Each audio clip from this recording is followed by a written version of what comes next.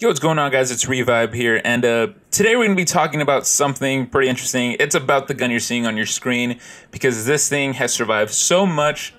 It's still an overpowered gun, and we're going to kind of go into depth on why it's overpowered. I got some official stats, not just the ones that are on, you know, the Call of Duty game that say the damage and stuff like that. Got some more info on the gun. But before we start, quickly, I wanted to say I do now have a Twitter account. I just made it. So if you want to go follow me on Twitter, guys, I'll leave a link down in the description below. I haven't posted anything, so there's nothing there, but I will try to keep you guys up to date on that. So if you guys want to be up to date, go ahead and go follow me on Twitter, guys. I just started up, and like I said, link will be down in the description below. So make sure you go hit that follow over there as well. And subscribe here, guys. If you're new to this channel, I just wanted to go ahead and say subscribe if you aren't already. I do post every other day. I did post yesterday just because there was some breaking news and stuff like that. And I'll leave a link down in the description below for that video, so you can go check that out. But other than that, guys, let's get right into it. And let's talk about why the bar is so overpowered, even though it's already had like 2 nerfs, I believe. And this gun is still a monster in the battlefield. And we're going to kind of break it down on why it's such a monster.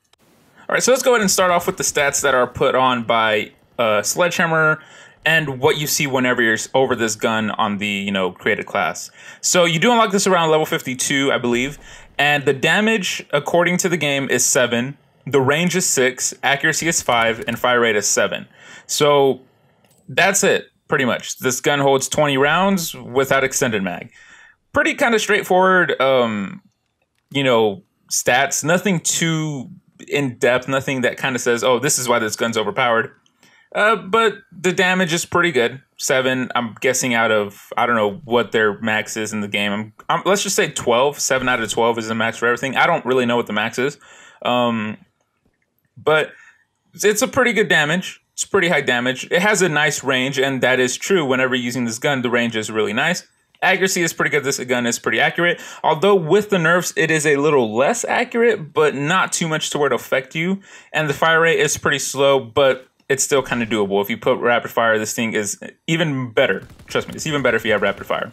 But quickly, before we get into the official stats, just some of my opinions on why I think this gun is super good is because even though they have claimed to buff the to nerf the recoil, this gun still has no recoil whatsoever.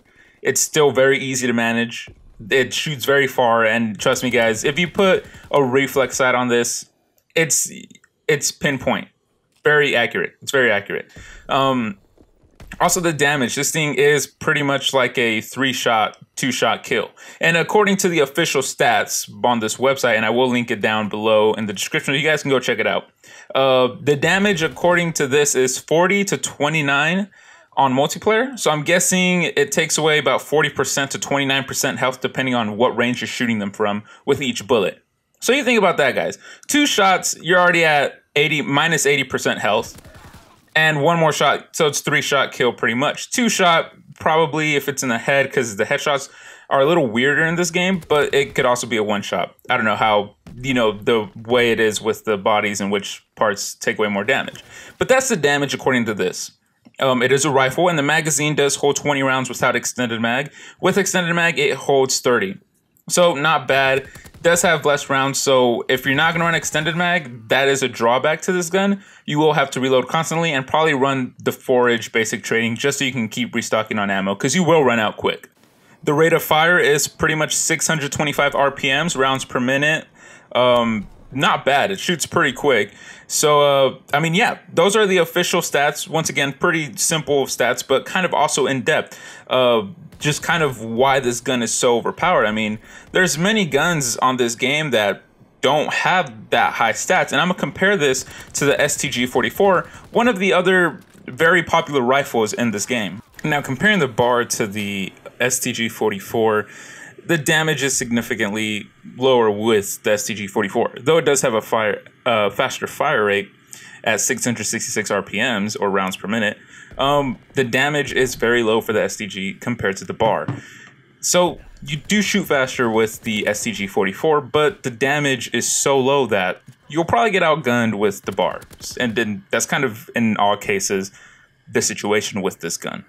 Now, yes, this bar is also very good on all, you know, ranges, from long range, short range, and medium range. I mean, this thing is just a monster. It pretty much outguns the PPSH. It outguns the grease gun. It outguns any SMG, I should say. And though that is a big problem, it just shows that this thing is a monster, man. So it was nerfed on the hipfire spread, so it does spread more whenever you shoot through the hipfire, but that still doesn't really do much. So this thing is, I mean, it's OP. It's really the only thing you can say. This thing is just overpowered. And of course, I still do believe it needs a nerf, but those are kind of some of the reasons why this gun is so strong. I mean, once you kind of break down the stats and, you know, kind of start thinking about it, this thing does have a pretty slow rate of fire compared to some other, you know, rifles that we have in the game. The damage is pretty strong considering that it's pretty much a 3-shot kill at any range, maybe even 2. So that's just crazy alone. So what are my thoughts if they were to, you know, fix this gun to kind of compete with all the other ones, or, you know, make the other guns compete with this one? Well, it would either buff all the other rifles and leave the bar the same, or if you're going to nerf the bar, kind of nerf it down on damage, probably just a tad bit, not too much, because then it'd probably be useless. Or actually, yeah, put the damage down and up the fire rate. I think that would be a pretty good balance when it comes to nerfing the bar. Not recoil, because the recoil, there's none in this game, or in this gun. And the spread, which I feel like there is not much spread when it comes to hip firing, since you can still clearly get a kill while hip firing with this gun because it's a 2-shot kill at any range. So, I don't know. Let me know what you guys think down in the comments below. Should it be nerfed? Should it be buffed? Or should it just be left alone and all the other guns buffed? You guys let me know down in the comments below. Also, let me know what you think about the bar in this game, because I know this thing has a lot of... there's a lot of emotion with this gun. A lot of people will love it, hate it, and some people are neutral about it. But yeah, so let me know what you guys think. But other than that, guys, it's pretty much it for the video. Hopefully you did enjoy it. Like I said, subscribe if you aren't already, guys. Like this video, and there will be the Twitter link down in the description below. So make sure you go follow me on that. But yeah, guys, I'll see you on the next video, guys.